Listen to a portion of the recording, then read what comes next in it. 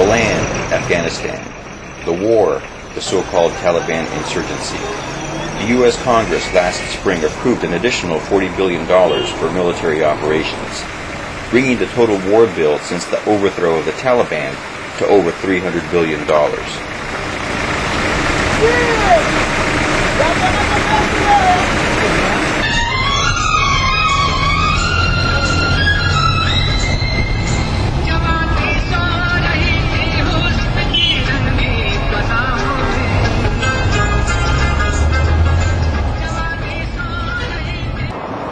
What has the U.S. gotten for its money? This year the violence hit an all-time high. It has been the deadliest for both U.S. soldiers and Afghan civilians alike. This is in contrast to the relative peace prior to 2005, when car bombs and suicide attacks were virtually unheard of. After being soundly defeated after 9/11, the Taliban presence in the countryside is strong and on the rise. I will make it quick. I have a huge favor to ask you. The Taliban is unpopular, but few outside the country know that it pays a wage to fighters who can find no other jobs. I'm trying. Can you hear me now? 8 full years after NATO's presence began, unemployment remains at 40%, and poverty is wretched. We went to interview Afghans about unemployment. Numerous sources, including high-ranking U.S. military officers and Afghan government ministers, put unemployment at the heart of the renewed insurgency. I was wondering if Joanne or yourself would be able to make it instead of me. My Afghan colleague is on the phone with his employer to get the okay to extend his stay. We found the unemployed in legions in Kabul's city squares. We found men of every age waiting for work of any kind. The option of applying for work is non-existent. I will. There is no place to apply. Thank you very much. Waiting in one of the squares for work is one's best chance, but not a good one.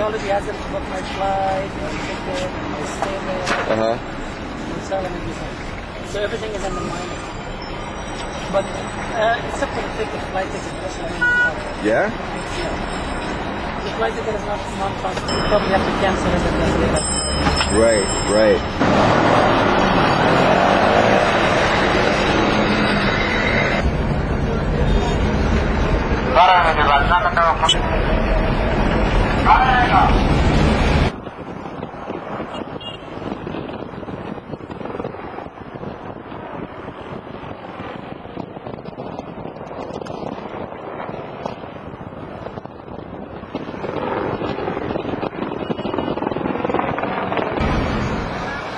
The UN estimates that 35% of Afghans are malnourished. 1 out of 5 children dies before the age of 5.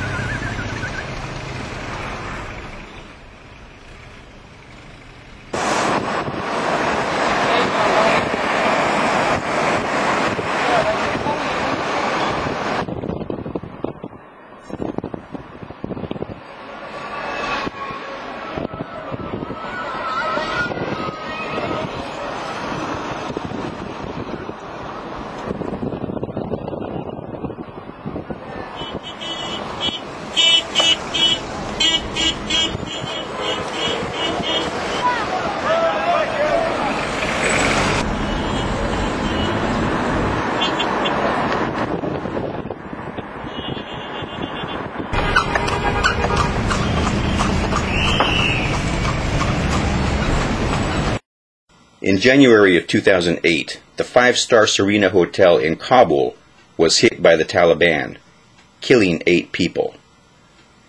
The attack signaled a major escalation of Taliban attacks on civilian targets. Attacks of all kinds had grown in number throughout 2005 and 2006. This was the first time a popular meeting and living quarters for the expatriate community had been subjected to major assault.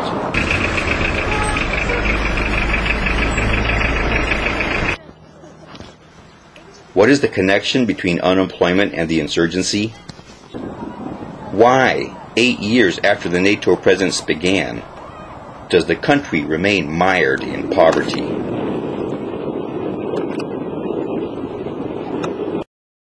This is the National Stadium, where during the Taliban's reign, public executions and mutilations took place.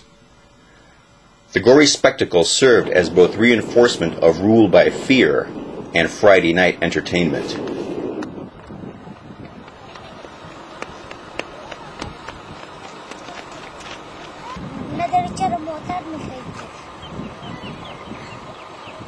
According to a poll by ABC News, nearly 90% of the Afghan population in 2006 approved of the overthrow of the Taliban.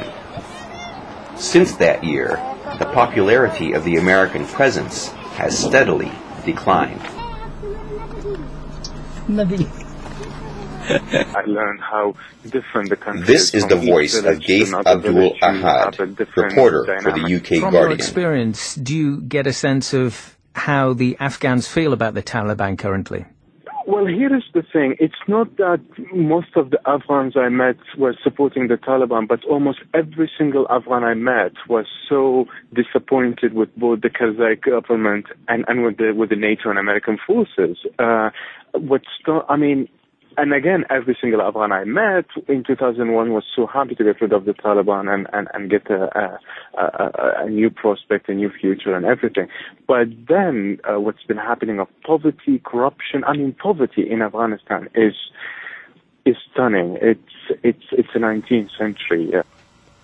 A report written by Oxfam in 2008 revealed that up to 40% of non-military aid to Afghanistan went to corporate profits for foreign contractors like DynCorp and the Louis Berger Group.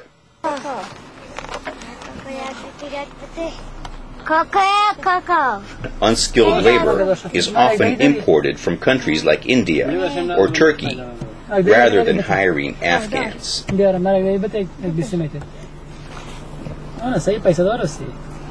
اینا خیرات جمع کنیم پیسه دار چیست؟ خیرات جمع نکنیم گفتم برو برونی بخر در بفروش اونو کاکا داره بسیار داره مگه نداره بیسی میده یک دیگه بس بتشه اونو کاکا میگه آبونی دارم آبونی چی داری؟ پلیسیا دارم بده خیرات در پا بده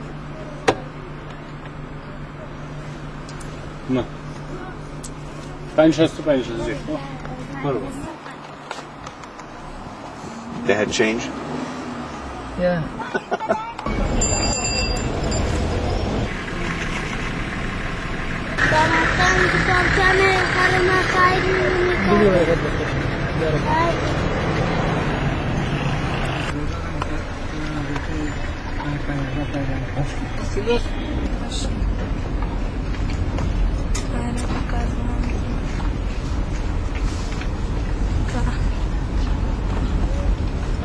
We went to the places where vast numbers of unemployed men gather in the morning, hoping to be chosen for a day's work, evoking scenes of America's Great Depression.